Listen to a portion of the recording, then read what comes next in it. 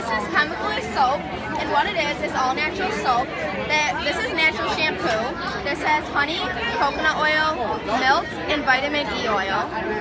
And what it has is it's completely natural without chemicals that are very bad for your skin. This is natural shampoo, hairspray. And this hairspray has nothing but natural ingredients in it. Okay, reasons why bars of soap are bad for you.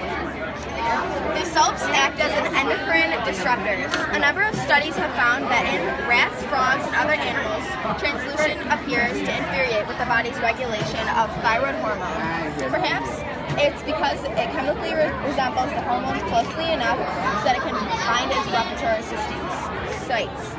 In this case, humans too, there are worries that it could lead to problems such as infertility, artificially enhanced early puberty, obesity, and cancer. So these have no endocrine disruptors inside of them that could give you those problems. This is the science, technology, engineering, and mathematics. For science, it's the toxic kinds of chemicals in soap. Technology is creating the new soap. Engineering, it's chemical engineering. Mathematics, it's how much ingredients that are in the soap. Some of the negative impacts are usually natural soap has more chemicals.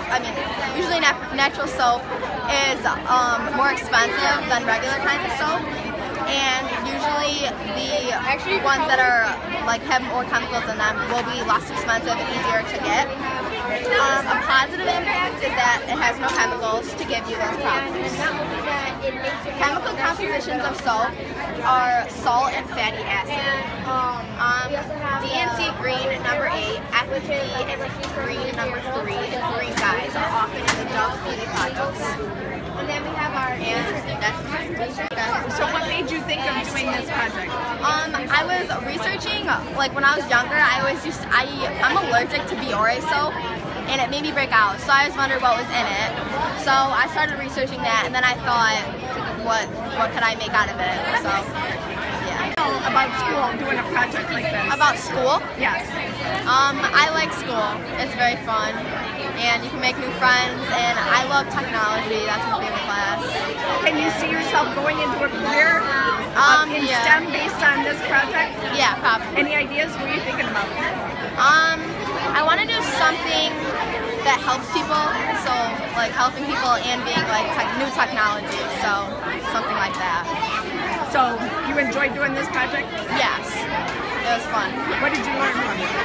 I learned how much chemicals are actually in soap than I didn't think, and I learned how making the soap is so easy and you don't really need anything.